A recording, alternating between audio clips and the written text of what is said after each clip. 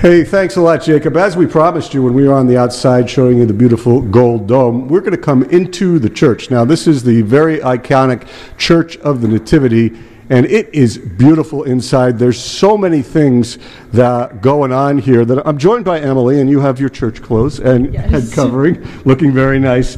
Tell us a little bit about it and when they're giving tours today. Yeah, so today we actually have a tour at 6 o'clock, so if you're in the area, feel free to come on down and join us for the tour. If you're not available at that time, you can also do a self-guided tour, and there's many pieces of information that's been printed out for you to do that tour.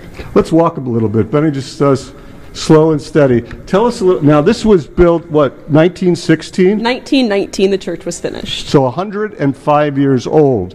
So you're the expert. What are we looking at in this beautiful structure? Yes, so if you take a look at the walls, we have many murals that have been painted, specifically icons, and many of the icons have been actually painted by one of our priests along with one of his sons. They are well-known iconographers within Orthodoxy and the Orthodox community, so they've done some gorgeous work in the church. And the stained glass, of course. Yes, so the stained glass was actually done by some of the parishioners as well, and that's also just has the Orthodox cross on it. Television probably doesn't do this justice. Let's take a few steps back and talk about what's going on.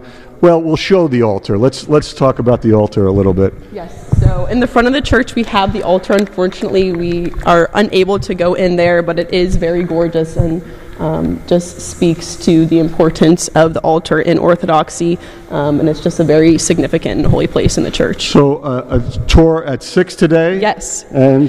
There's a couple tours throughout the weekend. We have a tour on Saturday at 2 o'clock and then Sunday at 2 o'clock and 4:30.